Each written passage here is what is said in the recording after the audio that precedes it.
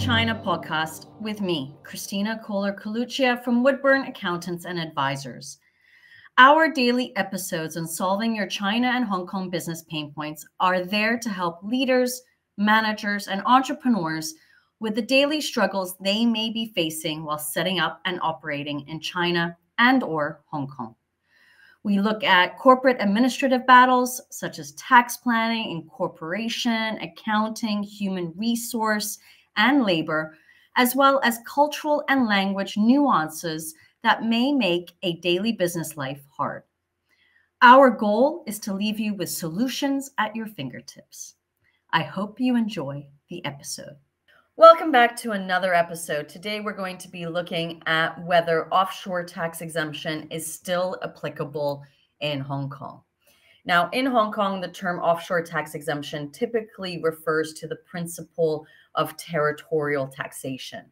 Hong Kong adopts a territorial tax system, meaning that only income generated within the territory is subject to tax, and income earned outside of Hong Kong is generally exempt from Hong Kong profits tax. So how does it actually work?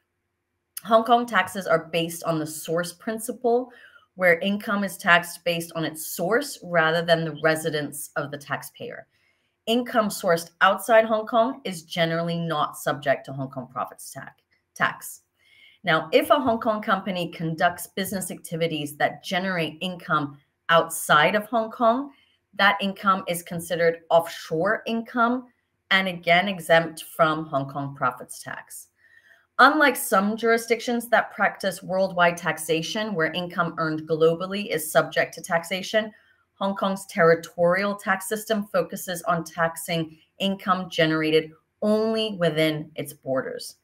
Now, this system is particularly attractive to businesses and investors as it allows them to benefit from a low and simple tax regime in Hong Kong while conducting international business, international transactions, without facing additional taxation on foreign earned income.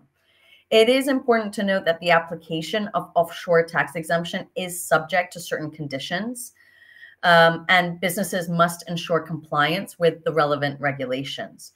Certain conditions would be, for example, that no inventory is kept in Hong Kong, that you are not collaborating with other businesses or clients or third parties within Hong Kong. Outsourcing services to a registered corporate service provider is another issue because you are outsourcing and making your structure virtual. You have to make sure that all transactions are considered offshore, meaning again that you're not invoicing or receiving an invoice from any entity that is registered within Hong Kong. You should also make sure that you have no employees that are on the Hong Kong payroll. Now, tax laws and regulations can change, so it is advisable to seek professional advice or consult with the Inland Revenue Department in Hong Kong for really the most up-to-date information and guidance on offshore tax exemption. Now, there are rumors that changes will occur with the offshore tax exemption system. When that will actually be implemented is not clear. So again, make sure that you are obtaining really the most accurate and up-to-date information regarding this topic.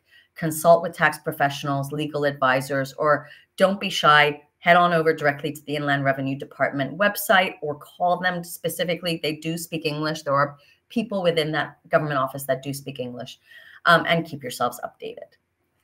Hope this episode has helped. See you soon. If you enjoyed this episode and you'd like to help support the podcast, please share it with others, post about it on social media, or leave a rating and review. Now, can Woodburn help you?